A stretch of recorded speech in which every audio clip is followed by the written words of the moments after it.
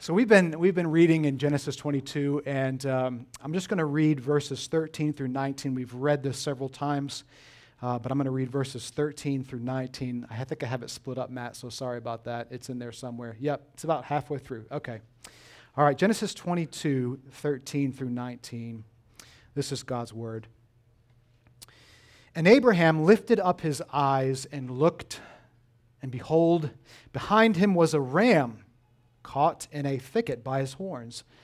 And Abraham went and took the ram and offered it up as a burnt offering instead of his son. So Abraham called the name of that place, "The Lord will provide," as it is said to this day, "On the mount of the Lord it shall be provided." And the angel of the Lord called to Abraham a second time from heaven and said, "By myself I have sworn, declares the Lord. Because you have done this and have not withheld your son, your only son, I will surely bless you, and I will surely multiply your offspring as the stars of heaven and as the sand that is on the seashore. And your enemies shall possess the gate of his enemies." I said that last week. "And your offspring shall possess the gate of his enemies. And in your offspring shall all the nations of the earth be blessed, because you have obeyed my voice." So Abraham returned to his young men, and they arose and went together to Beersheba, and Abraham lived at Beersheba. And the reading of God's word there, you may be seated. Thank you for standing with me.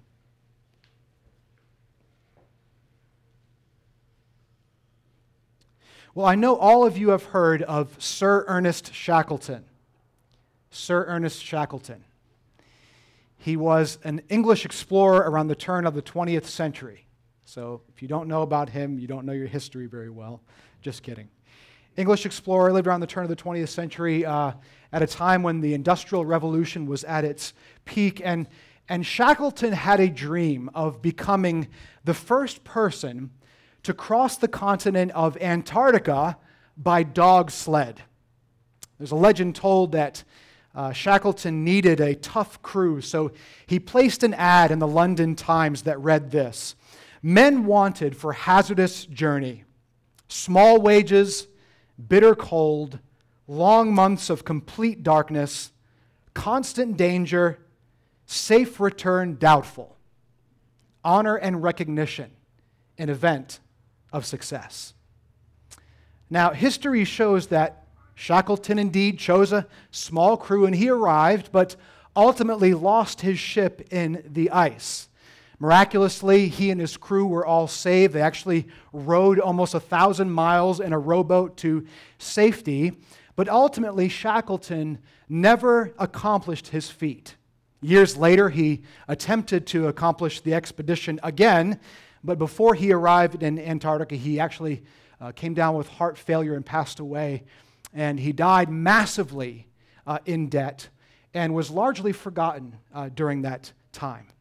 Well, years later, history dug up the story of Ernest Shackleton. And today he's been rediscovered and he's remembered, especially as a person who, in the face of extreme circumstances, had unflinching resilience, courage, endurance, resilient leadership in the face of a difficult circumstance. Now, I don't know if that ad was ever actually placed in the newspaper, but Shackleton's life certainly pictures a very thoroughly biblical principle. And it gets to the heartbeat of the kind of faith that we've been examining over the past couple of weeks. And I'm going to give this sermon to you in a whole sentence. Here it is. Those who endure the journey of faith to the very end will finally receive a reward for their labors. Those who endure the journey of faith to the very end will finally receive a reward for their labors. Now, Ernest Shackleton was not remembered for his expeditions so much as his steadfastness. And the honor and the recognition that he so wanted when he was alive came not because he was successful, but because he endured difficulty in the face of the hardest tests. And as we come to this climactic moment, the end of this climactic moment in Abraham's life, now, friends, all we have to do is take some time to examine the outcome, the result of Abraham's faith. And because Abraham is a prime type or example of the believing saint, we can look at the conclusion to this story and see clear connections to our own journey of faith. So far, we've looked at the rationality of faith. We've looked at the requirement of faith. And so today, if you're taking notes, we'll look at the reward of genuine faith. This story answers this question for us. What can a believer in Jesus expect to gain by a life of faith, in obedience to God, and in worship of God? What is the reward of faith? And in particular, I think that God would want to speak to the believer here who is struggling to remain steadfast, especially living in these increasingly difficult times in a culture that offers instant gratification. I thought about church and attending church. So often we attend a church because we want some instant gratification. So often we attend a church so we can hear a good sermon and get something good for this week, while forgetting that God accomplishes His greatest work in our lives over the course of our lives. Friends, God wants to give you something, not just a morsel, not just a taste of who He is. He wants to give you a feast. And that happens over the course of your life, over the course of time. So this is a word of encouragement to you, to the weary saint. Frank Sinatra once sung a song, "The best is yet to come." So whether you're a newly saved kid, or you've been walking with the Lord many years and you're over 70 years old, you're a lifelong follower of Jesus, that's true for you too. The best is yet to come, because those who endure the journey of faith to the end will receive a reward for their labors. So three aspects of genuine faith we want to examine today. Faith's necessity, faith's supply, and finally, faith's reward. So let's look at these each in turn. If you're with me, say amen. All right.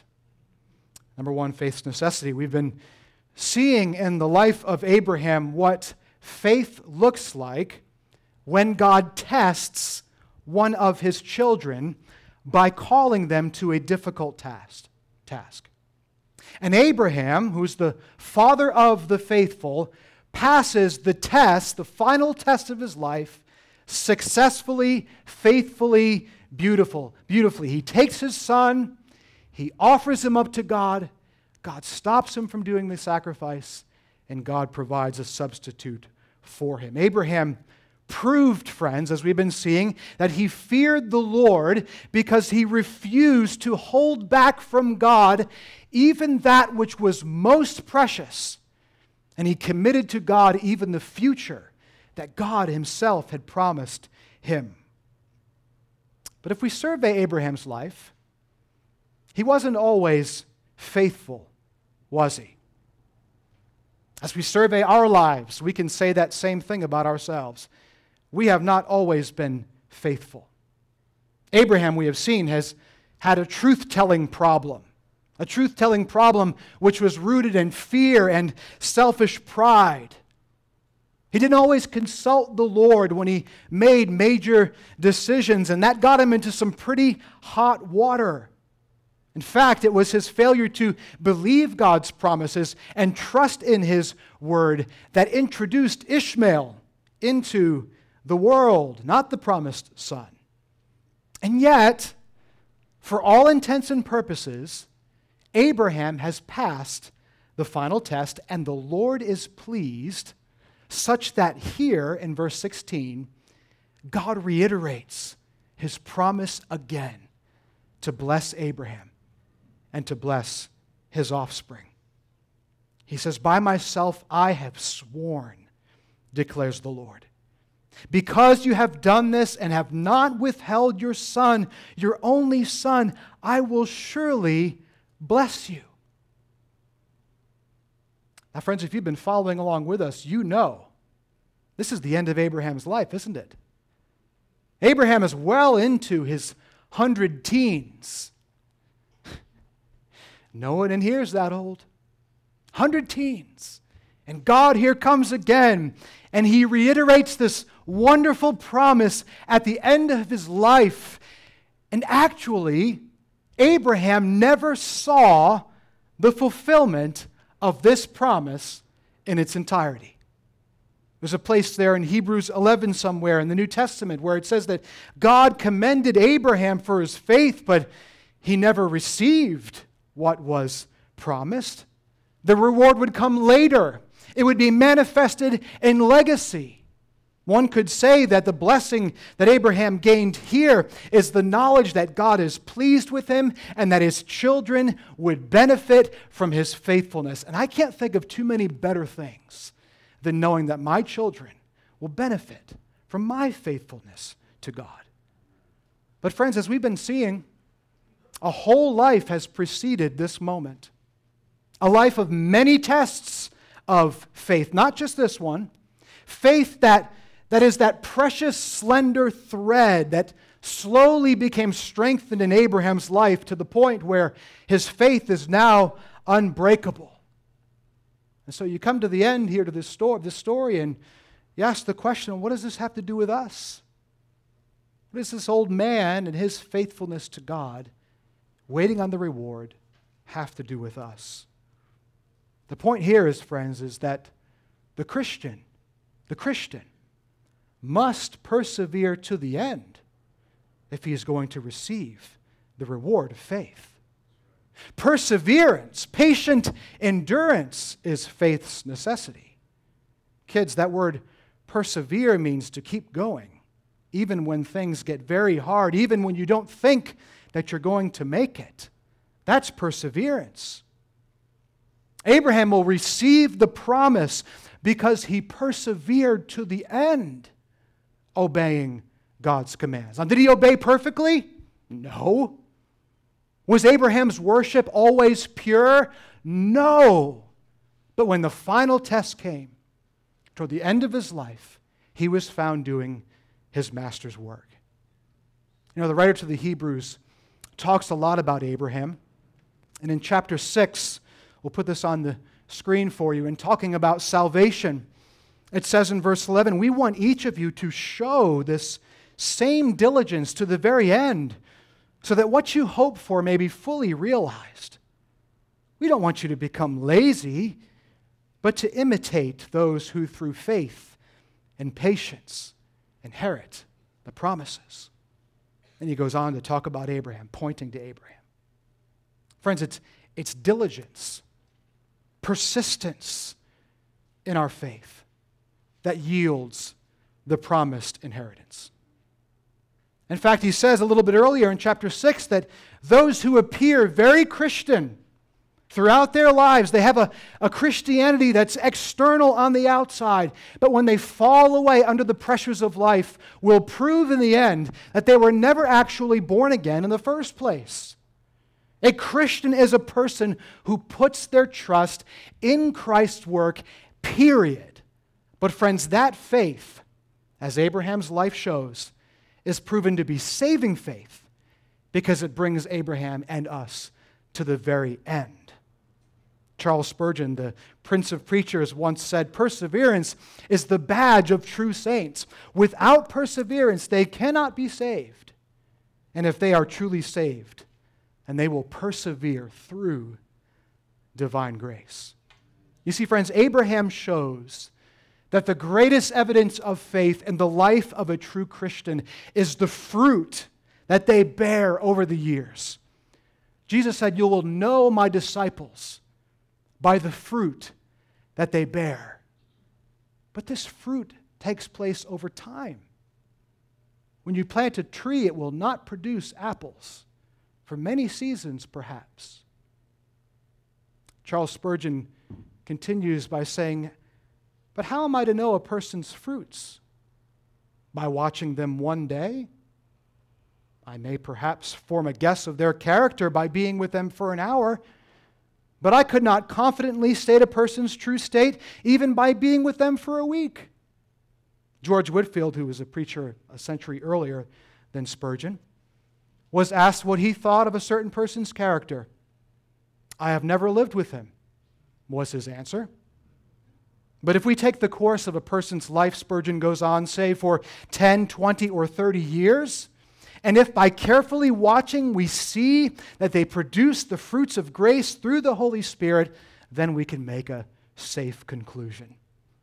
Friends, if we took a look at Abraham's life in Genesis 12 when he was marching down to Egypt, getting ready to lie and put his wife's life on the line, we wouldn't look at him and say, "Oh, there goes a God worshiper."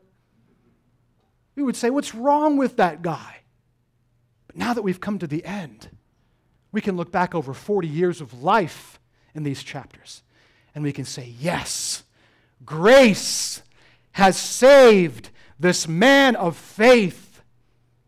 And likewise, friends, we too will show that our worship and that our obedience, that our faith is real as we continue to the end. You know what this does for me? Looking at Abraham's life, it helps me to be merciful to myself, one, but to others, too. Don't we run into so much heartache, so much anxiety when we evaluate ourselves or we evaluate other people just from looking at them over the course of an evening or a period of time, maybe a week or a month or even a season of life? It's so easy to judge a person by a decision that they make or decisions that they're making, or something they say, or things that they have been saying. People that we love, we wish that they would stop being so dumb, forgetting that our perspective is only as through a pinhole of time. I'm going to say something to you. Biblical faith, friends, is more about perseverance than it is about performance. Biblical faith is more about perseverance than it is performance. Don't get me wrong, it is about performance. Faith acts, faith lives, faith is faithful, faith is obedient, yes. But if we make faith only about performance, we will become so discouraged when performance is not there. We'll become so discouraged when we see people that we love being dumb and failing, because we can only see them as through a pinhole. But friends, when we take the long view of in mind, like we have here with Abraham's life, as God does, and we remember that when God calls an individual to himself, Jesus becomes not just their instant redemption, but our long-term sanctification. And friends, he is far more patient and long-suffering than we are. That helps us to take our hands off of an erring child or a harsh spouse or a harsh neighbor or friend, and instead keep praying for them. Keep praying for their soul. Because listen, friends, only God can bear the fruit of righteousness in that tree. Only God. So faith's necessity is perseverance. Endurance over the course of a lifetime. Which leads to our next point, faith's supply. Faith's supply. As much as Scripture commands us to be diligent and not to become lazy in our walk with Christ, it just as much reinforces that our final salvation is all of grace, and grace makes us patient people. Let me turn your attention again to verse 13. And Abraham lifted up his eyes and looked, and behold, behind him was a ram caught in a thicket by his horns. And Abraham offered up that ram there as a sacrifice, and he called the name of that place, "The Lord will provide," as it is said to this day, "On the mount of the Lord it shall be provided." Now, one would think in reading this account that the author wants us to walk away more amazed at the Lord's provision than at Abraham's obedience and faith. I say this because this story, as it was told and retold by Jewish people, when the word Moriah came up, an old proverb would have been brought up. Oh yeah, on the mount of the Lord it shall be provided. Abraham, oh yeah, on the mount of the Lord it shall be provided. Jehovah Jireh. Now, if you read the Hebrew, you could translate that phrase in a number of ways. The modern translations are pretty close to the original, but the phrase, it shall be provided, is one word. It's a verb in the Hebrew, and it's in the masculine and it's in the passive. That means it would be perfectly acceptable to translate that proverb, in the mountain of the Lord, He will be provided. On the mountain of the Lord, He will be provided. Well, so what? Well, that place, Moriah, would keep showing up in biblical history. Later on, about 1,800 years later, a man named King David would make a sacrifice there on the threshing floor of Ornan the Jebusite. And then his son Solomon would receive a command from the Lord, a mandate, to build the temple right there at that site, the place where David sacrificed to the Lord, the place where Abraham offered up the ram. Fast forward 900 years later from Solomon's time, and Jesus stood on the steps of the temple, that very spot, and said, "Destroy this temple, and I will raise it up again in 3 days," because he was speaking about the temple of his own body. Friends, John tells us in John 8 that Abraham saw Jesus' day and rejoiced. There on Moriah, Abraham saw that what was happening had a universal significance, because there he realized that the Lord would provide a substitute lamb in one of his offspring, Jesus, and that's why he named the place, "The Lord will provide." The Lord's provision, guys, was not Isaac. He was not a perfect substitute. He was not sinless. The Lord's provision was not the ram. Yes, it was innocent, but the blood of bulls and goats and animals cannot take away sin. No, the supply that Abraham saw there on Moriah was the Lord Jesus himself. Abraham saw his day 2,000 years before Jesus walked the earth, and he rejoiced because he knew that once and for all that his salvation, that his journey with God was all about grace from God. Ed Clowney says that Abraham's ordeal on Moriah happened not only so that his faith might be tested, but that his redemption might be sealed. You see, friends, God has provided once and for all the obedience, the faith that He demands of His people. This provision was in Abraham's day, and in our day, the Lord Jesus Christ, who was given up for our sins and raised again to make us righteous in the sight of God. It was because God provided Him on the mountain of the Lord, that God accepts your worship today, even though it is imperfect, and is pleased with your obedience today, even though it is imperfect.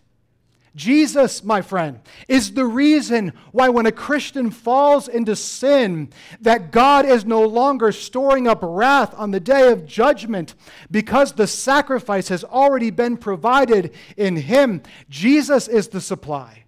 Jesus is the reason why our meager worship is pleasing to God. Whether in the giving of our time or our resources or our voices, our song, our prayer, our Bible reading, our evangelism, our active obedience to God's Word, because Jesus' sacrificial worship was perfect, pleasing to God. Jesus is the supply. Someone says, well, that's all fine and good.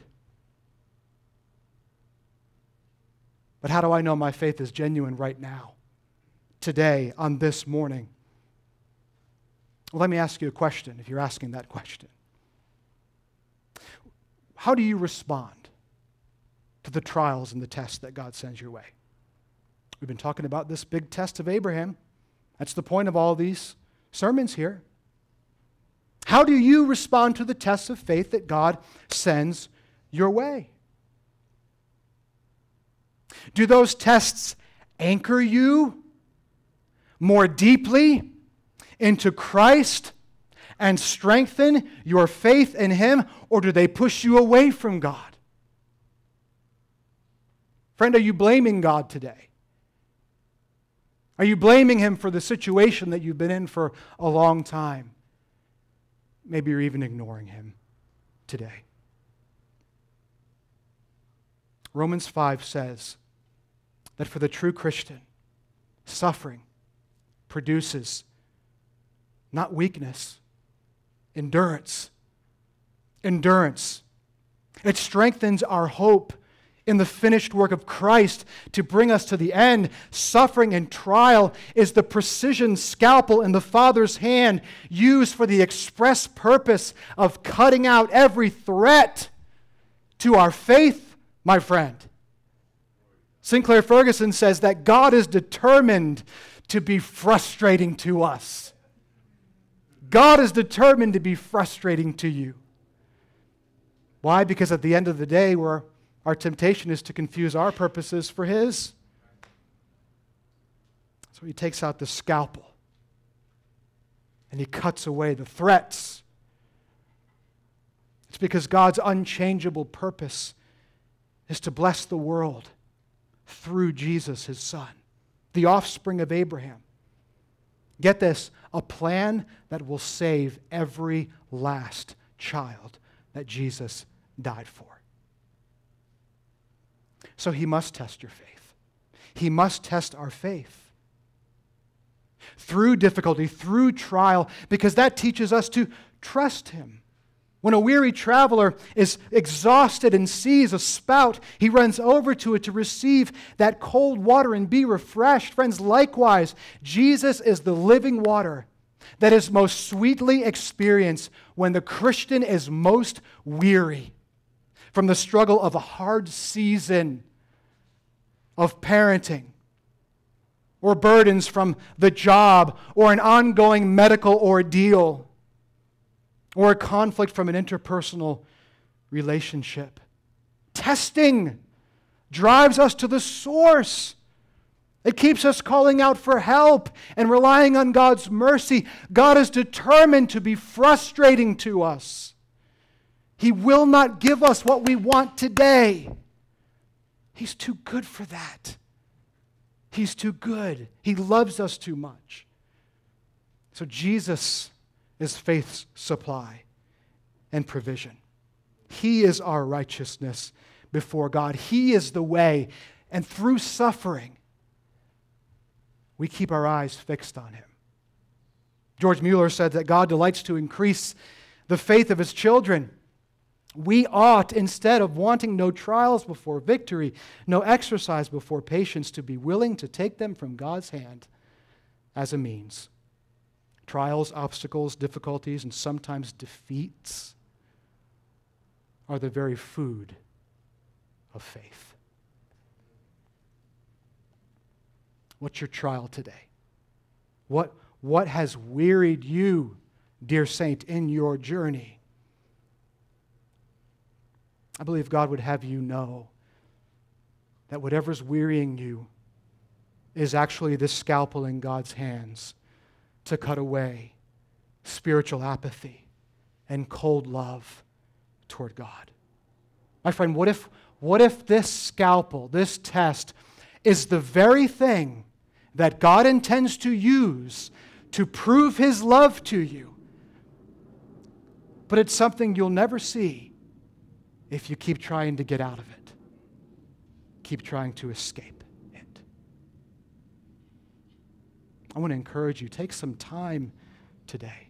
Consider that because God did not spare his own Son in giving Jesus up for you, that he is actively using this scalpel to provide much needed food for your faith. So faith's necessity, faith's supply, and finally, faith's reward. By myself I have sworn, he says in verse 16, because you have done this, I will surely bless you, and I will surely multiply your offspring as the stars of heaven, and as the sand that is on the seashore, and your enemies shall possess, I did it again, and your offspring, it's in my Bible, it's right there, and I'm almost 40. In your offspring shall possess the gate of his enemies, and in your offspring shall all the nations of the earth be blessed, because you have obeyed my voice. There we go. One last time, God repeats this promise. This is the last time, actually, we will hear God speak to Abraham on record. And Abraham will go down in New Testament history. 11 books, in fact, are mention Abraham as the prime example of faith. But I remind us one more time that Abraham is nearing the end of his life. The blessing of Abraham's faith will not be experienced firsthand, but will be passed down to his offspring, his child. Now, in these verses, that word for offspring is in the singular. It's an individual. Paul explains to us in Galatians 3 that the promises were made to Abraham and to his offspring, but it does not say, and to offsprings, referring to many, but referring to one, and to your offspring, who is Christ. So for Abraham, faith's reward came long after he was gone because it was fulfilled in Jesus, the one that he saw from a distance and rejoiced in. Through Jesus, the offspring will be multiplied as the stars of the heaven and the sand of the seashore. Jesus indeed possessed the gate of his enemy when he crushed death, sin, and the devil by dying and rising again. And in Jesus, people all over the globe from every age, of every people, tribe, tongue, and nation will experience the blessing of salvation. Jesus is the source of blessing. And that has been God's purpose all along, friends, to bless the world through him.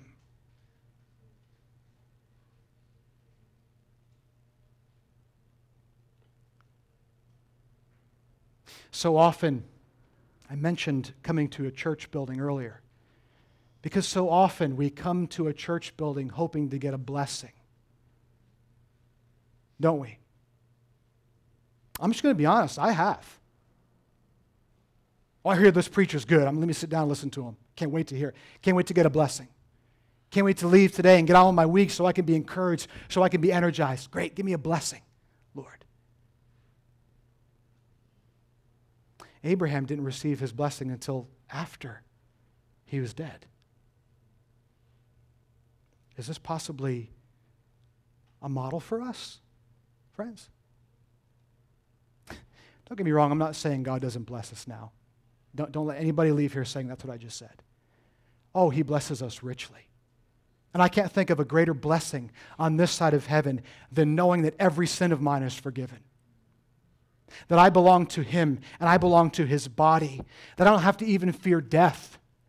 That's a great blessing. And that's why we gather here on Sundays, to be reminded of what we actually do have. But friends, the fact remains that our experience of that joy is not limited to the present life.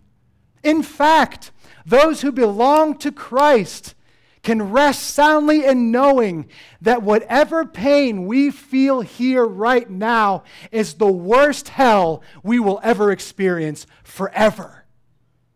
Unbelievers can't say that.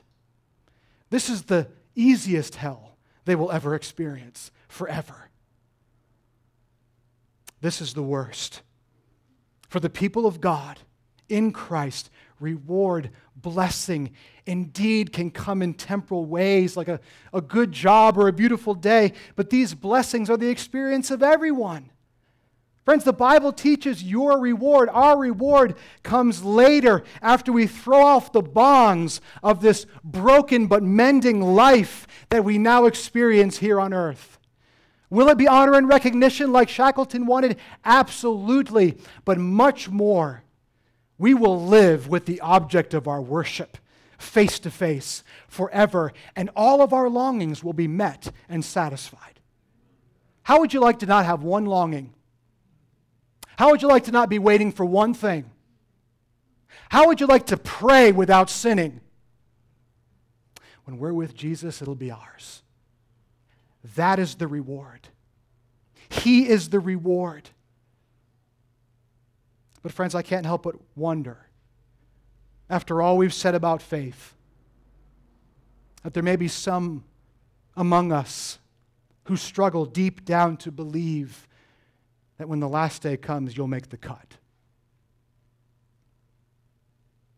You know that day's coming. You believe in Jesus. You love Him. Theoretically, you know His work is enough. You know that He's your supply. But as you evaluate your life, you see so much failure, so much sin, so much disadvantage. You've not obeyed. You've not passed the test. Or maybe you've wrestled with unbelief so long, you wonder right now if you're even a Christian at all as you sit here. My friend, today, you must be anchored. You need to be anchored. An anchor is a massive, heavy weight that keeps a ship secure, even in the worst of storms. And in Hebrews 6, the writer goes on to speak about this anchor and his purpose to bless every last person that is in Christ through Him. In verse 19 and 20, he's saying that Christ's sacrifice is our ironclad hope, a sure and steadfast anchor of the soul. Hebrews is saying that the salvation that God provides in Christ is final, complete, and certain. And those who have run to Him for refuge are spiritually tethered, anchored to Him as by a cable that runs all the way into the throne room of heaven and sits in the very heart of the Savior. Friends, I want to say something to you. Just as Abraham's willingness to sacrifice his son and give that extreme act of faith was noble, God still had to provide a substitute, didn't He? He had to provide for Himself a substitute. My friend, it is not your faith that will finally save you in the end, necessary as it is. You will be saved in the end only by the unbreakable promise in Jesus Christ only. So, my friend, have you run to Him for refuge? Refuge from sin? Refuge in your suffering? If so, though your faith may seem like a slender thread, God is actively strengthening it into a steel cable, one that is eternally anchored into Christ's very heart. So as you endure this journey of faith, and as you face the trials, and as you're storm-tossed, what is it that makes you doubt His love? Are you doubting His love today? Friends, as you look at your life, is there a lack of apparent holiness that makes you doubt His love? As you look at your life, is there a lack of spiritual experiences? As you compare yourself to your neighbor, to your fellow church member? Are you looking at those things today? My friend, if you are, those things have you looking down, not up. Those things have you searching within for something that only comes from without. Are you looking at those things? I don't know. I don't know if I'm truly saved. My brother, my sister, if you truly grieve over your sin and you long to love Jesus more, are these not evidences that you've run to Jesus for refuge? Let's listen to John Newton's example in closing. This is what he says about this. But when I am beaten from everything else, I love that, it still remains true that Christ has died, that he now lives and reigns, and that he's able to save to the uttermost, and that he has said, him that cometh I will in no wise cast out. In no wise and to the uttermost are great words, and upon such unlimited sovereign promises I cast my anchor, and they hold me. Otherwise I should be the sport of winds and waves. Do you doubt his love today? Have you perhaps clung to lesser loves as of late, things that provide instant gratification? Perhaps you're even in a trial now, and Jesus seems like the furthest thing from you. Everything else feels much closer. My friend, as I close, please take a pastor's encouragement. Keep the long view in mind. Stop looking at your life as through a pinhole. Recognize what God has accomplished in the person of his Son for you, his unbreakable promise that cannot shatter in a moment or an evening or a week or a year or a lifetime if you belong to him. Today, if you have not run to Christ for refuge, what is it that you're waiting for? What are you looking for? The free gift of salvation is offered to you, to all. Run to him so that he might be your refuge from death, your Savior for sin, and your anchor in suffering. Pastor Aaron, would you come lead us in the Lord's Supper? This is a perfect opportunity now to respond to the preaching of God's Word